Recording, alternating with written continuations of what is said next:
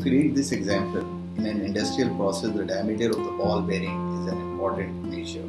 Right?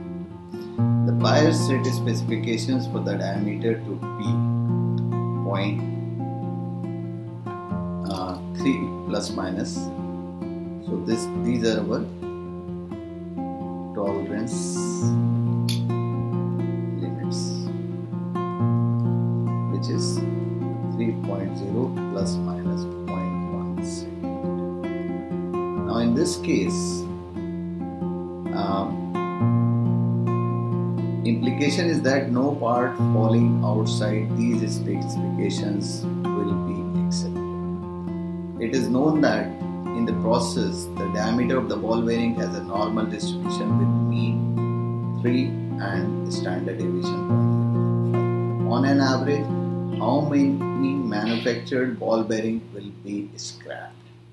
So it means that whatever is the probability of getting X out of these limits, this is lower limit, this is upper limit.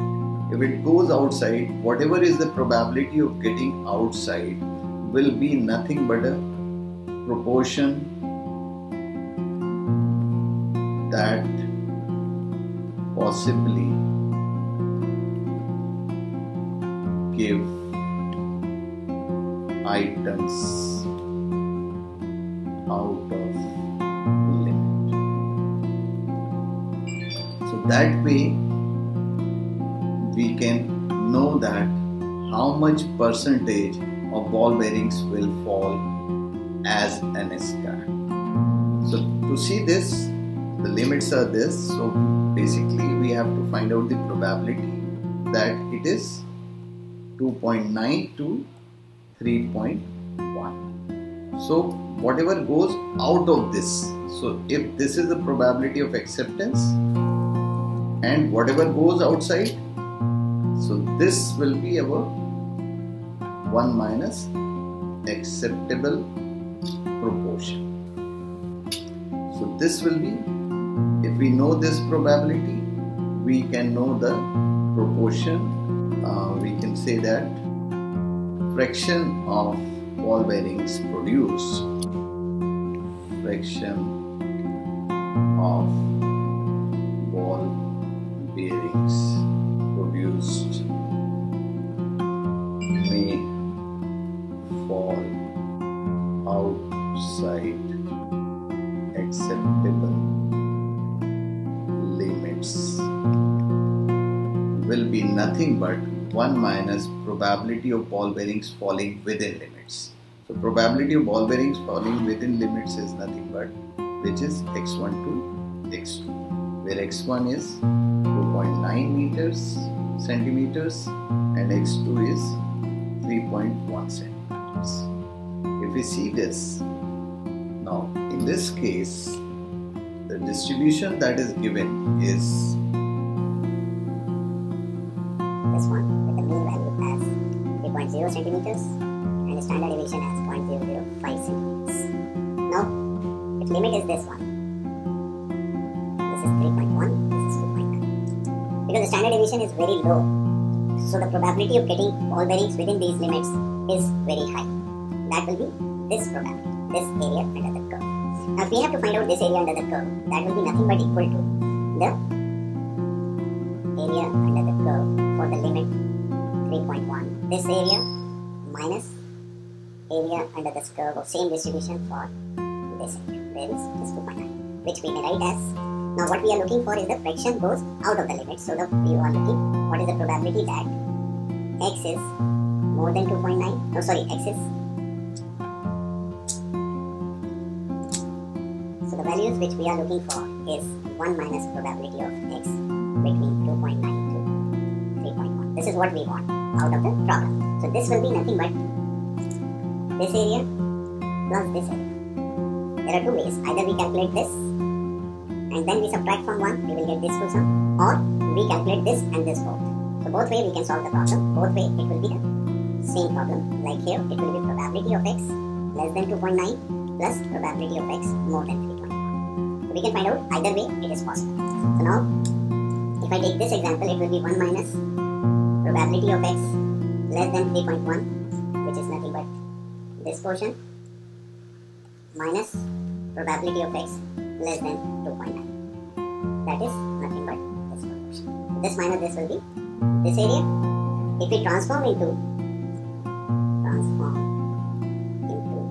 z distribution, what we call standard normal distribution, this will be equal to 1 minus probability of getting z less than 3.1 minus mean, which is 3, divided by variance, that is 0.005,